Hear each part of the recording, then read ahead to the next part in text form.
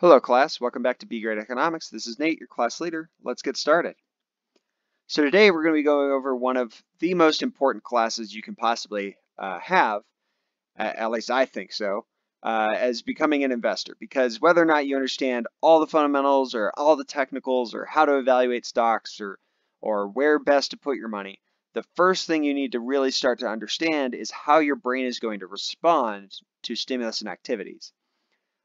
Investor response is typically inverse of what we want. We talk about buy low, sell high, right? Everybody has heard that phrase somewhere, buy low, sell high.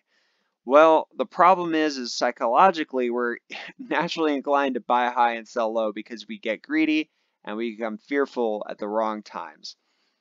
The reason for this is largely our three-parted brain concept. The idea is the lizard brain is fight or flight. It's that fear response. It's that survival instinct. The mammalian brain is interested in that greed portion. It's that I want more. I'll take every opportunity that I can.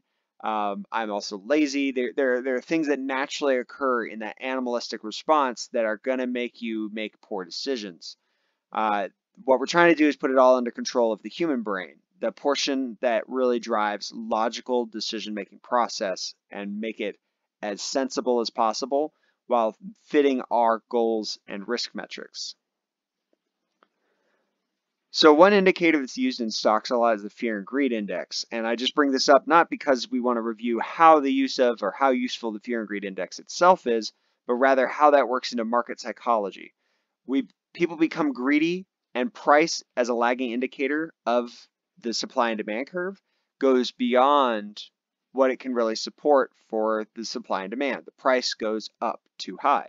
And so then it has to come back down and we go into the fear cycle. We go into this paranoia that it's never going to come back up. It's just going to keep going down. It's got a lot more to go until we've oversold the asset so far that it doesn't even make sense. And it's now oversold. So the same thing as being overpriced, it's now underpriced.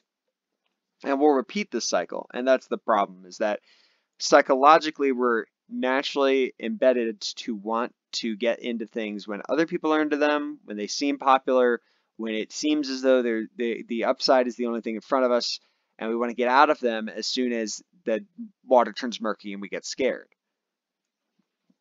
So most of these markets are born and die on optimism. And what that means is that it starts out with optimism and it'll end on someone else's optimism if you're making the wrong decisions. We'll go through optimism into euphoria, and that's when the risk is really high because the price is up and everybody's bidding it up. And then after it starts to fall, it's a little too late and you're still in denial. And by the time it's gone down, it might be below the point at which you purchased it. And so then you're selling at a loss, only for it to then revert and go back up. But you've gone through discouragement and dismay, and so you don't have any hope in it, and somebody else has bought it and they're in their first optimism phase. That is generally how we see the psychology, is it's the monkey reaching into the jar to grab the pickle or banana, the monkey brain trying to pull the banana out of the jar and failing to do so because the banana and its fist have gotten stuck in the jar. And instead of being reasonable and saying, I can get this banana out somehow else, it refuses to let go, it freaks out, it breaks the jar, it bites its hand, whatever else. The lizard and monkey brain response causes us to do the wrong thing. And this is the psychology we have to get past as investors. So this is a bull market cycle going on a general uptrend. It takes off the smart money, the investors who get in early, who aren't just looking to make a quick buck, but actually have a goal in mind on their investment. They'll probably get back into it once it stops being overvalued. The institutional investors, in this rather cynical breakdown of the market trend, shows that smart money is anybody who got in early and understood the fundamentals here, or just got in because they were a holder from the last cycle. But the institutional investors hop in because they're momentum traders. They're looking for that yield opportunity. They will only stay in as long as the yield is going to continue to rise or stay in their favor. The public gets in generally when it's too late for them. They're taking that last leg up. It's the most profitable period, but it's also the highest risk, which means that a lot of people that get in on the greed and delusion phase.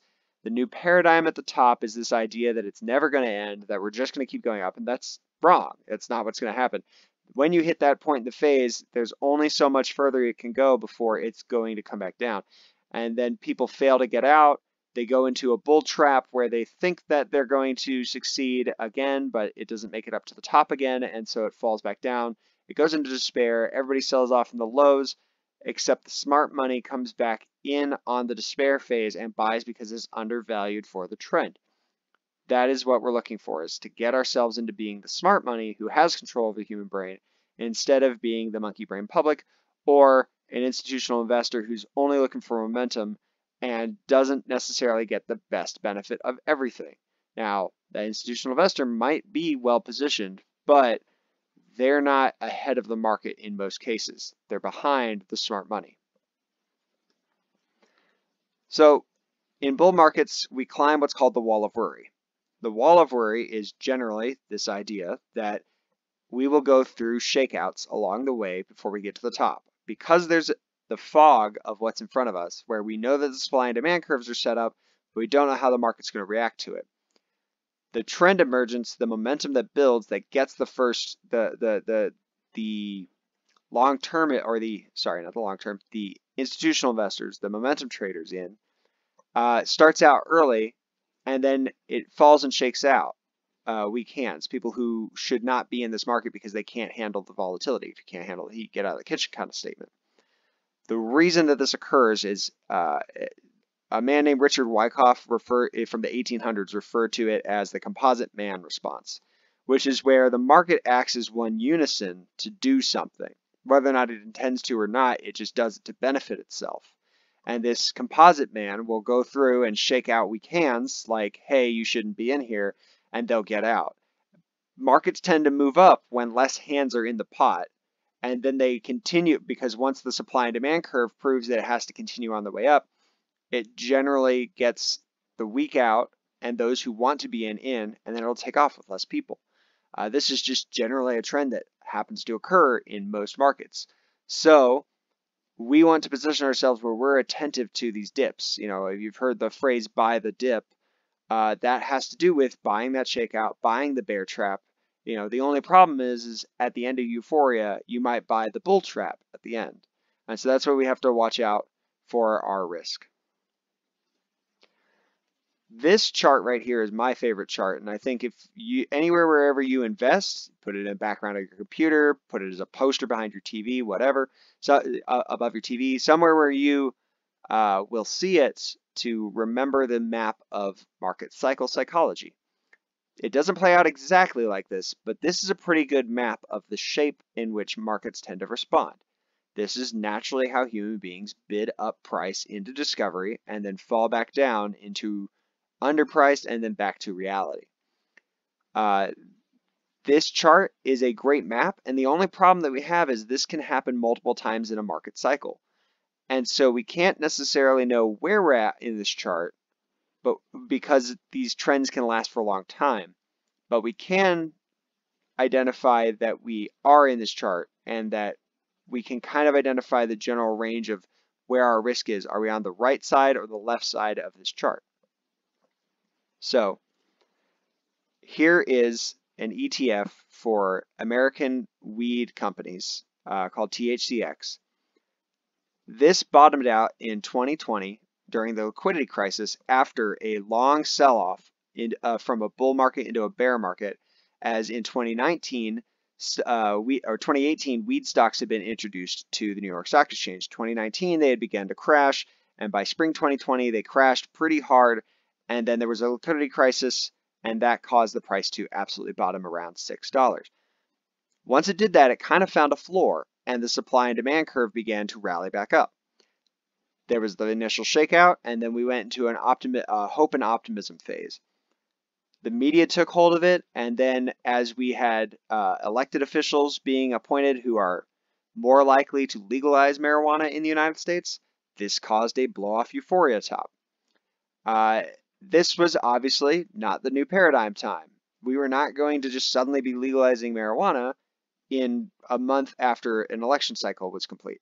So it began its downtrend. It's back down to around $12, $13, $11 is where it's kind of bottomed out at.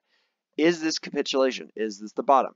We don't know. We can't guarantee that. We can kind of identify that it's fallen below the trend, meaning it's oversold, and that it is in a fair value range. based off of the previous trend moving into this current trend. Now, we could still go down, but I get the feeling that based off this chart, there's only so much more downside here that doesn't exist without the rest of the entire market coming down very hard. So this may be a bottom.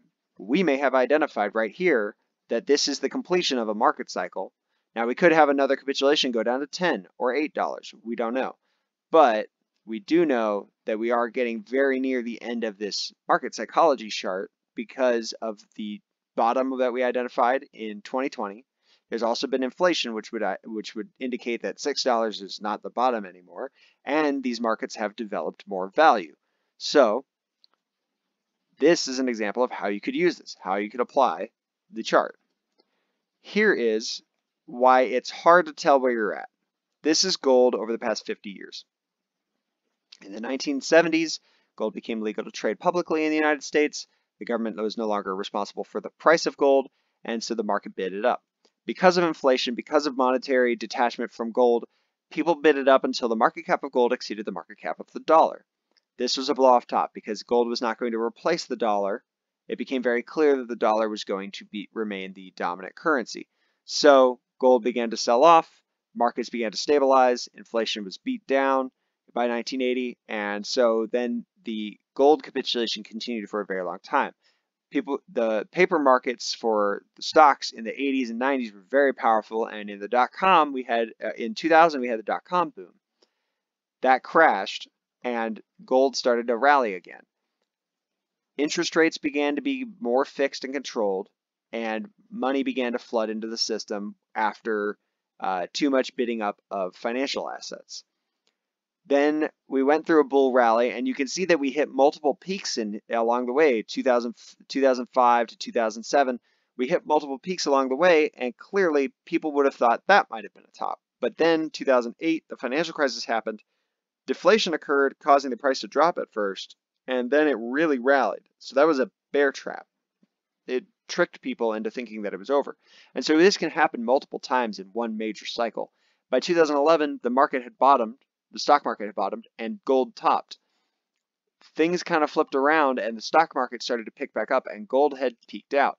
The new paradigm problem here was that gold was not going to just suddenly become, again, a replacement for currency. It was also stocks were not going to forever go down because there was real underlying value and the government was printing enough money to at least keep these companies from becoming completely insolvent.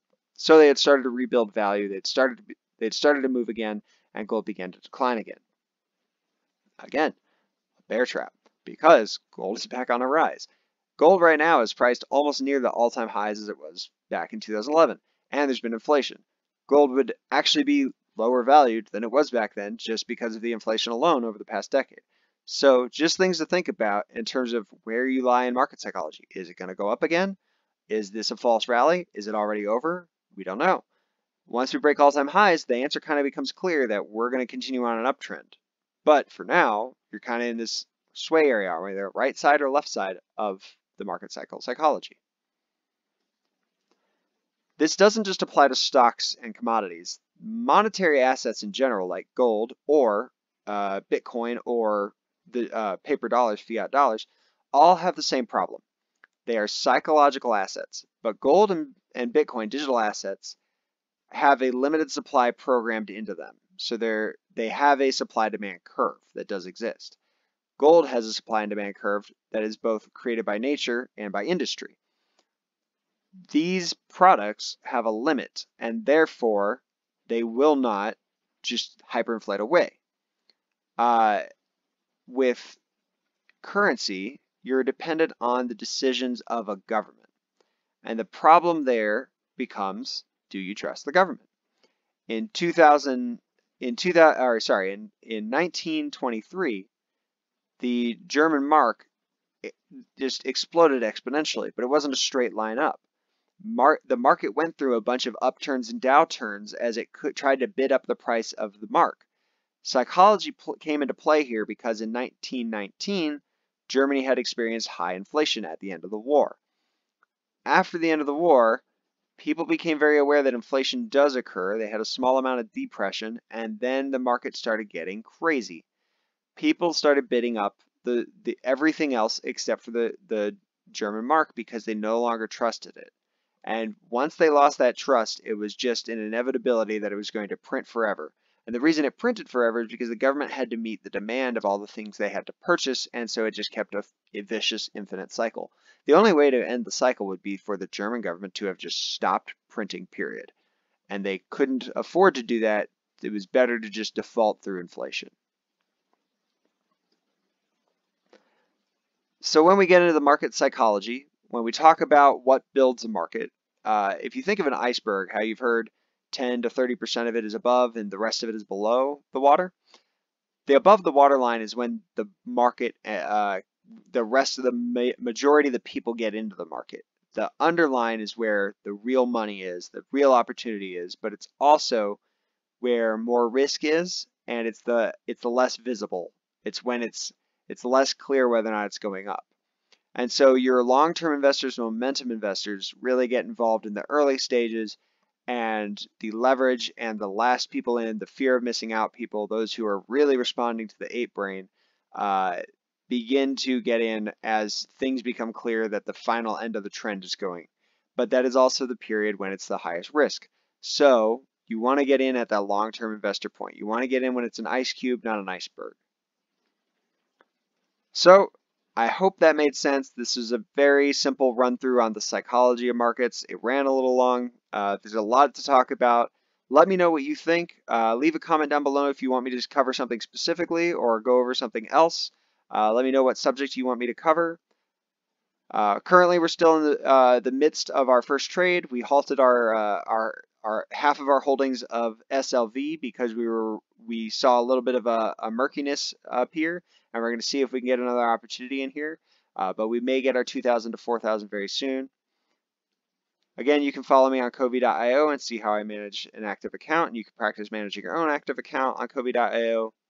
Thank you for watching. Have a great day.